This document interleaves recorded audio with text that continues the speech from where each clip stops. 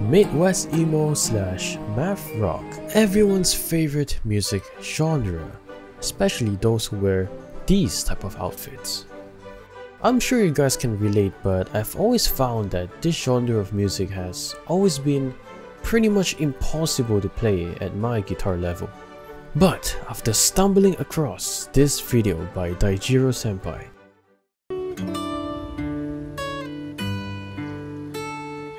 I've analyzed his hands and finger movements, and that changed my life forever. Midwest emo slash math rock became a genre that was once impossible for me to play to something that I can just noodle along with. So in today's video, I'll be showing you guys the basics of how you can also noodle along like this.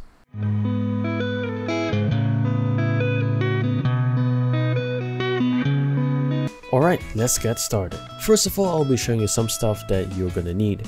So obviously you want a guitar and also a capo. For this tutorial, I'll be using my audio interface, so let me plug in my guitar.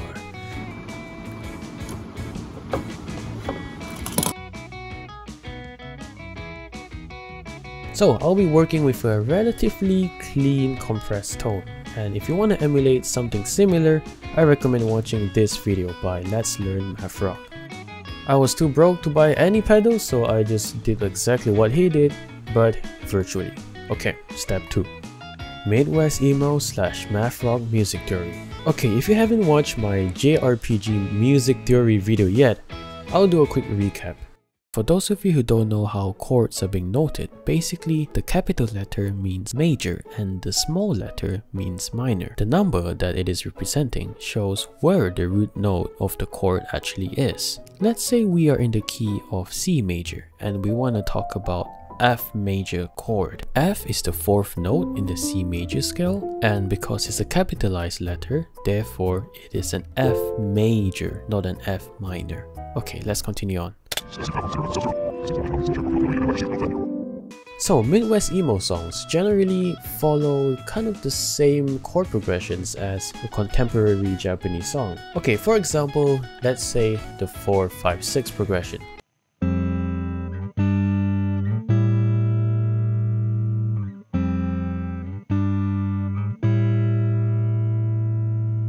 This is a really commonly used Japanese chord progression that you can also use in the context of Midwest emo.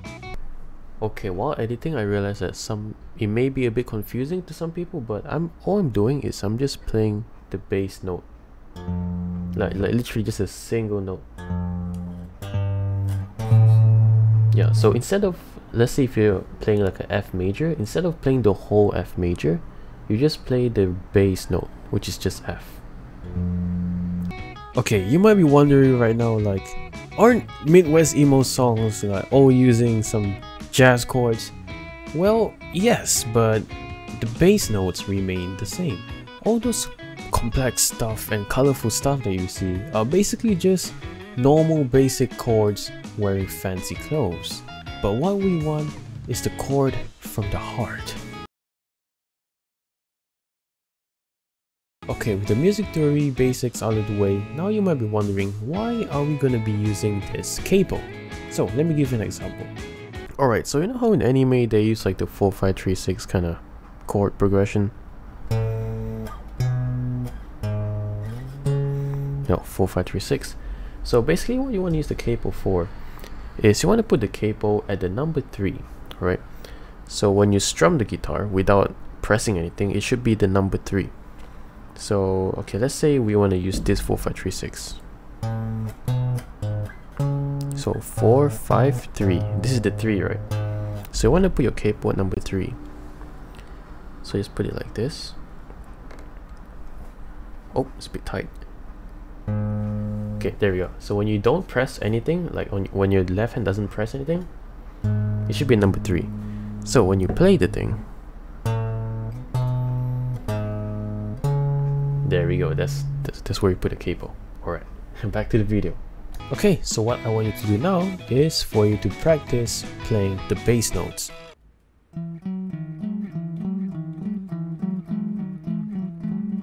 And yeah, that is step 1 done. How to noodle. Okay, just now I just taught you how to play the bass notes, right? But you're not just going to be playing bass notes, you're also going to be playing a melody on top of it. Unfortunately, there is no easy way to do this, but what I recommend doing is to learn the pentatonic scale. Alright, so we're going to be taking a look at the pentatonic scale. So I've got my capo on the 4th fret right here, and yeah, let's get started. So the pentatonic scale is actually pretty easy. All you have to do is you just have to follow the graph. So if you follow the graph, you should be able to make this kind of sound.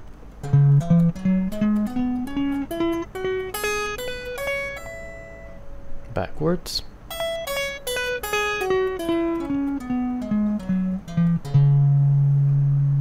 So basically with the shape that you just learned, we're going to be using that shape and we're going to be making a melody. Alright, so remember the shape. So instead of playing it like this, we're going to tap the notes instead. So it's going to be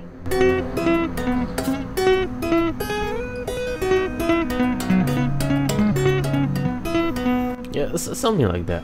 So you might be wondering, where do I actually put this shape?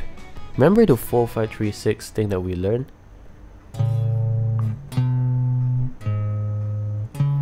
You want to be putting the pentatonic scale at the 6. So 4, 5, 3, 6, and this is where the pentatonic scale starts. So let's say on my left hand I've got the bass note, alright? So on my right hand I can tap the notes that are highlighted on the chart. Okay, but we're not done yet, because in a lot of Midwest emo and math rock stuff, people slide a lot. So make sure you use a combination of tapping, sliding, and yeah, those two especially.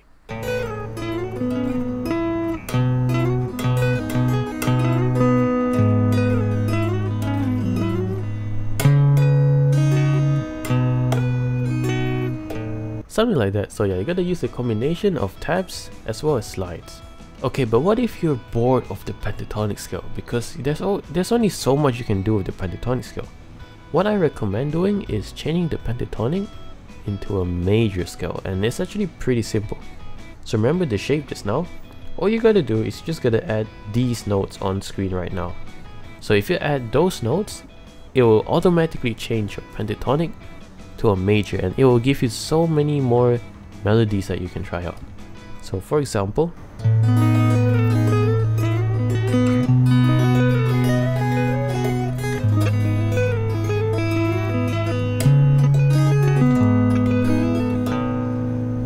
so if you're getting bored of only using this number 1 shape, just remember that you can go higher up in the fretboard and try out these other shapes, but that means that you've got more stuff to remember. But trust me, it is worth it. And just like that, we've learned how to play the bass notes of a Midwest emo song, and also how to play the melody as well, and how to tap and slide and so on. And now is the last step, which a lot of people give up on: practice. So here's a semi-accurate demonstration of what your progress will probably look like if you practice every single day.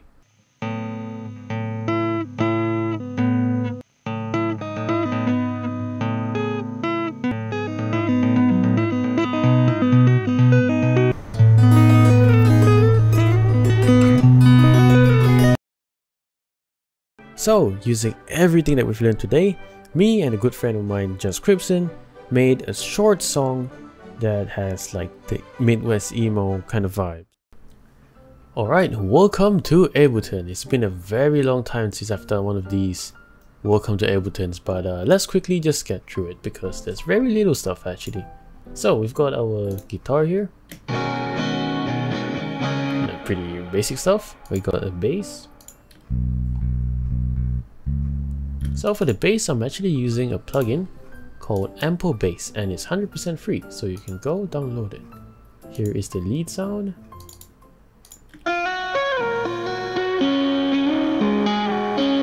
And then here's like a reverse sound. And then here's the drums. So the drums I use is from Labs, Spitfire Labs, and it's 100% free as well, so you can go and download it.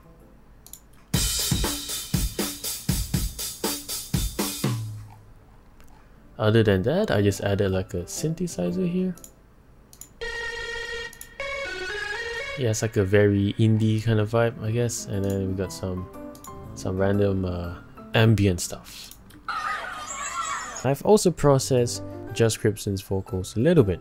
Oh yeah, a short shout out to JustKripxen. So JustKripxen makes videos about audio gear, audio related stuff, and also video related stuff. So if you're interested in those kind of topics, then be sure to check him out. Okay, let's play the final song.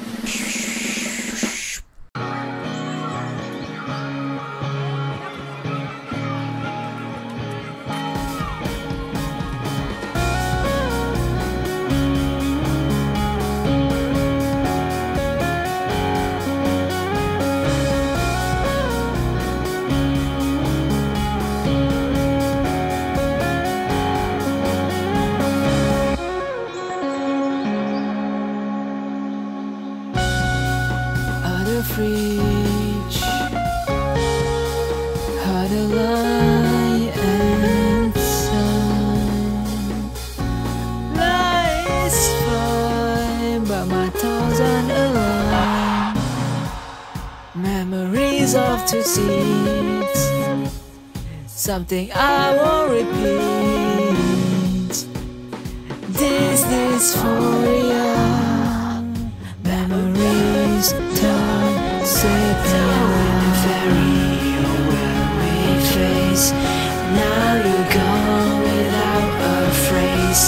Autonomous, but lost a taste. And now I've lost all my pace. And now I've lost all my taste. Autonomous, but lost a taste. And now you're gone without a phrase. These seeds were our place.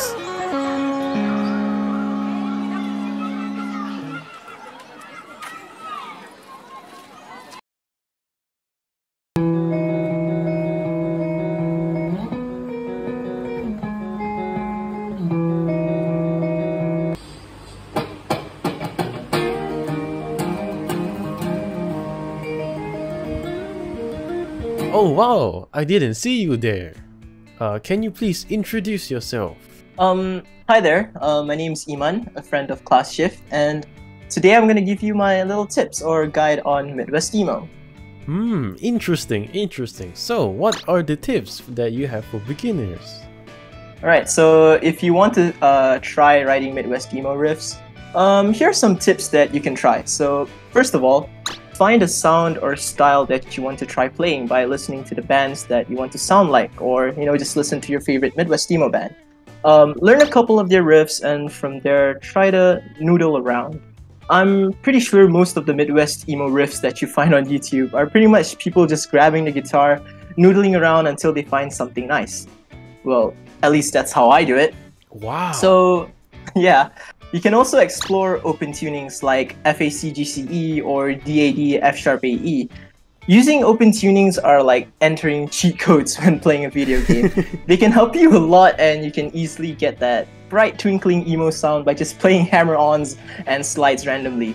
Just go crazy and let your creativity flow, because whatever that you've learned in standard tuning may not quite apply to these open tunings. So it's like relearning how to play the guitar all over again. And to me, that's what makes open tunings really fun. And my personal favorite tuning is DAEA C#E.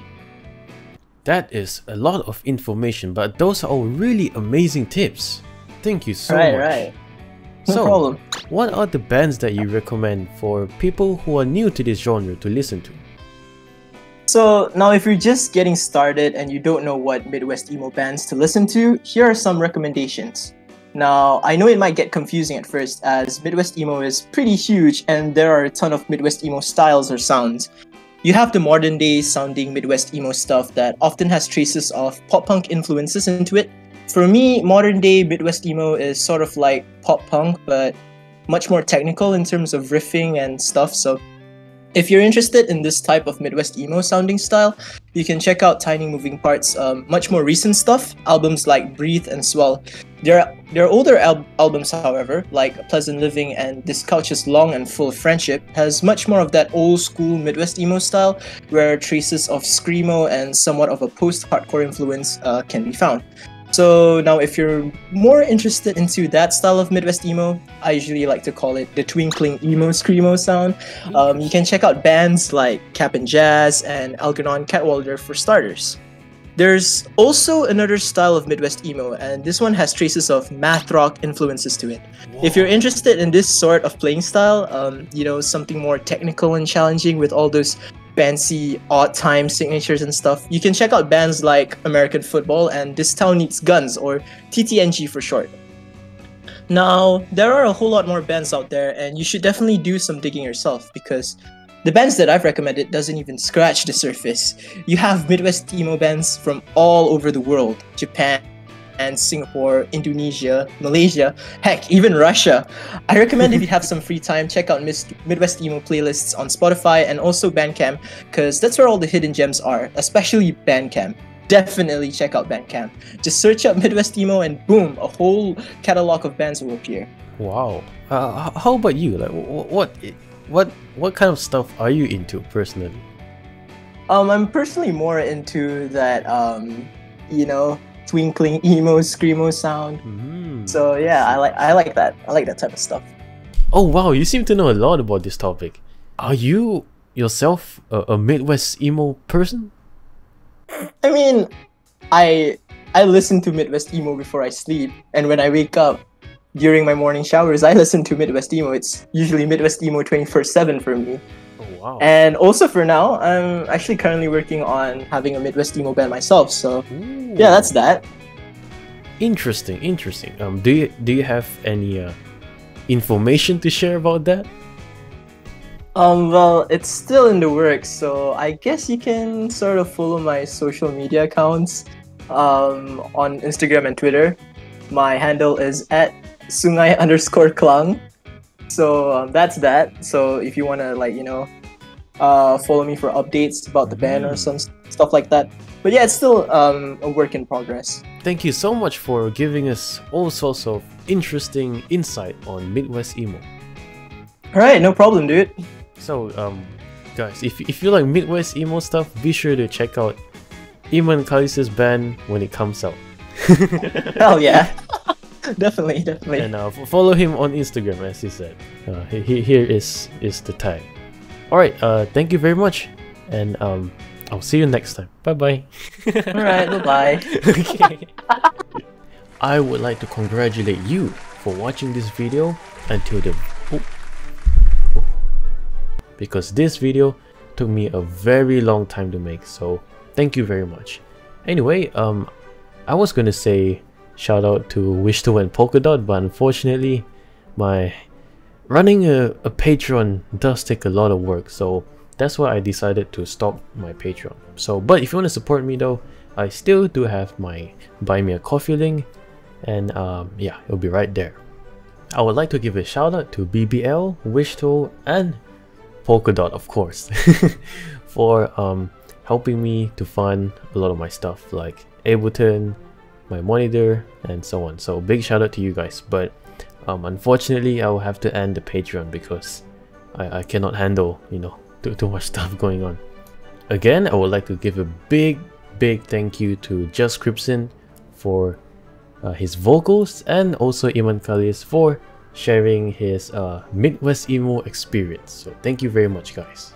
As usual, be sure to like the video, subscribe, and if you like this kind of stuff, you know the drill, man. Join the Discord server, links in the description below. Here's a quote from Leona Wizubonk. Okay, this is not my code, by the way, because I do not want to get sued. But we are expect people to be negative, but we are decide to be positive. Thank you. Alright, I think that is all. Yeah, okay. I'll see you next time. Bye bye. Oh, Johnny.